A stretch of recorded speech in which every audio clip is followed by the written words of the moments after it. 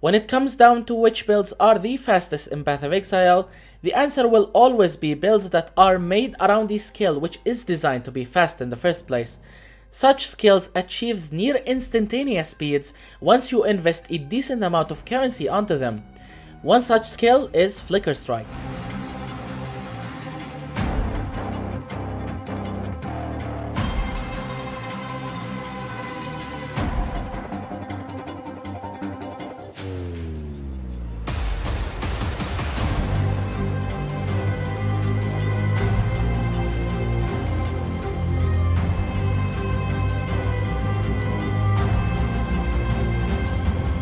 This skill name does a pretty good job at hinting at how fast it can be.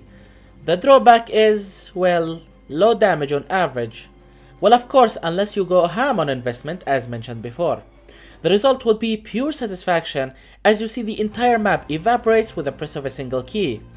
It should also be mentioned that unlike every other skill in Path of Exile, Flicker does not require you to move between attacks.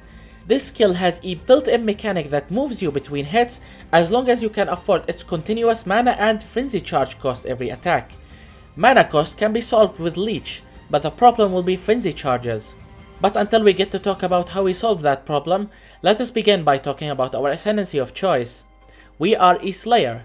The main reason behind this choice is raw damage output, but there is also an interesting mechanic that is made possible with this ascendancy in particular. First we go with Headsman. This node is simply pure damage boost against bosses. We also get 10% more damage while mapping, basically all the time. Next we go for Impact. This node provides us with additional damage based on the proximity between us and our target. And with a skill like Flicker Strike, that bonus will be at its maximum all the time. This node also provides us with lots of accuracy rating. From here we pick up Overwhelm. Most weapons in this game comes with their standard 5% base crit chance with attacks. And with this weapon, you get another flat 3% additional base crit chance, which can result in 30% more damage most of the time. Now last but not least, we take Masterful Form. This node sets your maximum endurance charges to be equal to your maximum frenzy charges, basically doubling the benefits of investing into frenzy charges as long as you have a way to generate endurance charges in the first place. And that was it for our ascendancy of choice. From here we built a tree that prioritizes every single maximum frenzy charge node on the passive tree. We also have lots of crit and sword damage nodes. Then we pick up all life and attack speed nodes along the way. After that, we have one large cluster jewel setup that adds some powerful attack notables like Fuel the Fight, Sure-Footed Striker, and Martial Prowess. Now we made it obvious that we need proper investment to make our Flicker Strike go as fast as possible. That takes form in our first item of the day, Replica Feral's Fur. This item is hands down the best Flicker Strike chest in the entire game. It's essential to sustain Flicker Strike frenzy charge cost. It also gives us our maximum number of endurance charges all the time.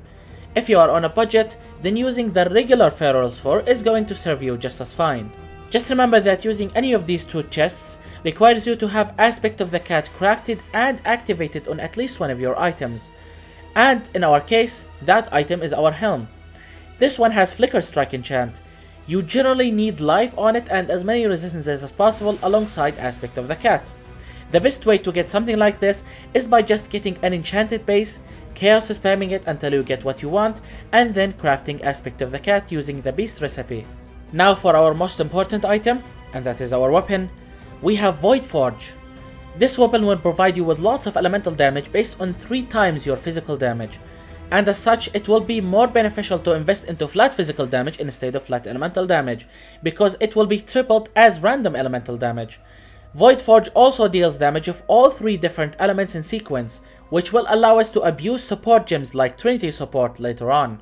Anyway, our next item is Hands of the High Templar unique gloves. Try to get one with elemental weakness corruption alongside +1 to maximum frenzy charges. If you manage to get both, then congratulations. Now you have a pair of gloves that are better than any mirror tier rare gloves for this build in particular. For our belt, we have Arn's Anguish. This unique belt converts every one of your endurance charges into brutal charges. These will give you 3% chance to deal triple damage, each stacking additively. They will greatly boost your damage as long as you have a way to generate endurance charges in the first place. And as we have mentioned before, our chest will gladly handle that for us. Anyway, our next item is an Assassin's Mark ring with a decent flat physical damage roll. From here, it's just life and resistances if possible. Best base for this item is Steel Ring, for getting as much flat physical damage as possible for our Void Forge. Same thing applies for our second ring. We got life, flat physical damage to attacks, and as many resistances as possible. For our amulet, we have one with as much crit multi as possible, crit chance, fizz as cold, life, and added flat physical damage to attacks. Now since we have both Assassin's Mark and Elemental Weakness Curse in this build, we are obligated to allocate Whispers of Doom on our amulet in order to utilize both of them at the same time. Last but not least, we have a pair of boots with Tailwind and Elusive if possible. You can always get Elevated Onslaught for that extra 10% attack and movement speed. From here, it's just life and movement speed as always. In my opinion, boots are the real currency sink of any Path of Exile build, mainly because they are the #1 item that dictates how fast any build can go. But with that being said, we are basically done with our items. Now let's talk about some gem links. There are 2 mandatory gem setups in this build. The first one is obviously our main 6 link. This one contains Flicker Strike, Multi-Strike, Inspiration, Close Combat Support, Trinity Support, and Awakened Ancestral Call. You might notice that we are not using Melee Splash, mainly due to how good Awakened Ancestral Call can be when you have sufficiently high damage. Just make sure to swap it for elemental damage with attacks for bosses. Our next setup is a 4-link Aura setup. This one contains Hatred, Herald of Ice, Max level Precision, and level 3 Enlighten. The rest of your sockets are left for whatever you see fit. You can have any moving skill setup you want, you can have cast when damage taken setup, or a golem support. It's up to you. But now with gems out of the way, let's talk about some jewels. Each one of your normal rare jewels should try to look like this one. You need to prioritize life first, and then as many crit multi and attack speed modifiers as possible.